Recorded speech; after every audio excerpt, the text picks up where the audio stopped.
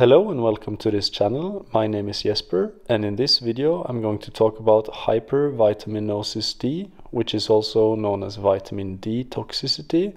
Basically, it's when you have too much vitamin D in your body. So this is a condition that develops when the body receives too high doses of vitamin D. To understand the negative effects and symptoms that can occur with vitamin D toxicity, let's quickly summarize how vitamin D works in our body. Vitamin D is a fat-soluble vitamin, and the way we get vitamin D is from either the sun or from our nutrition. If it's from the sun, our skin synthesizes vitamin D3 from a compound already present in the skin. That compound, which is already present in the skin, is called 7-dehydrocholesterol. And this compound, when irradiated with UV rays, forms vitamin D3. So to remember that, I think about when we get sun rays, it causes cholesterol to produce vitamin D. Another option is to get vitamin D from food sources. Examples of these food sources are fish, grains, several vegetables, and also, of course, supplements. However, we need to note that the active form of vitamin D is 1.25-dehydroxyvitamin D.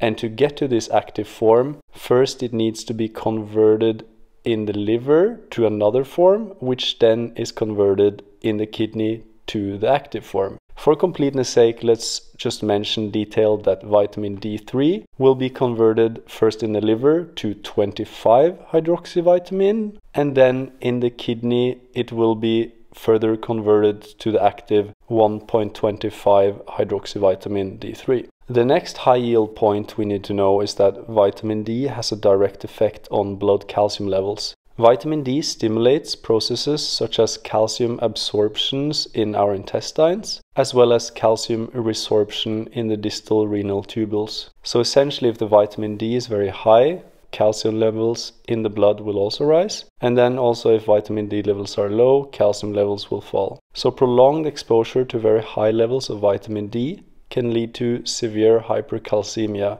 which in itself is a risk factor for kidney stones and many other diseases which we will talk about. Also important to note is that hypercalcemia in young infants may lead to a buildup of calcium in the viscera of the kidneys. This is causing something called nephrocalcinosis. This can in turn reduce the function of the kidney and damage them. Important to note is that kidney stones is not the same as nephrocalcinosis. In nephrocalcinosis, calcium is deposited in the viscera of the kidneys, while in kidney stones, it is formed in the renal collecting system, and therefore kidney stones are movable units that may lodge anywhere along the urinary tract. Let's talk about the most common symptoms now of vitamin D toxicity. Also note that the most of these will be due to the co-occurring hypercalcemia, meaning that the blood has way too much calcium. Cognitive changes such as reduced mental alertness, confusion, and apathy can all sometimes be seen.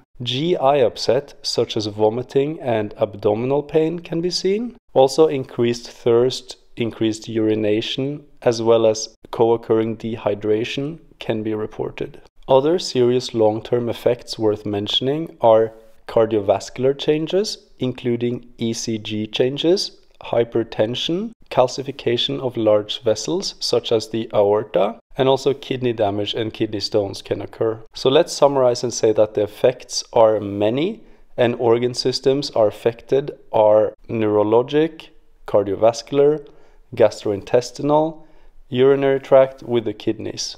Treatment focuses on stopping all potential supplements that may contain vitamin D or calcium. This is because it usually is a result of taking too much vitamin D supplements without proper monitoring by a physician. To correct severe hypercalcemia that may be co-occurring, calcitonin and biphosphonate drugs can be used. The way calcitonin works is by reducing bone breakdown of calcium, as well as reducing the kidney's calcium reabsorption. In certain cases where the kidneys are very damaged, hemodialysis may be needed, but this is luckily rare. That was it for this short video. Thank you for watching. We really appreciate it. And if you find these videos helpful and you want to watch more videos when they come out, then please press the subscribe button. Thank you.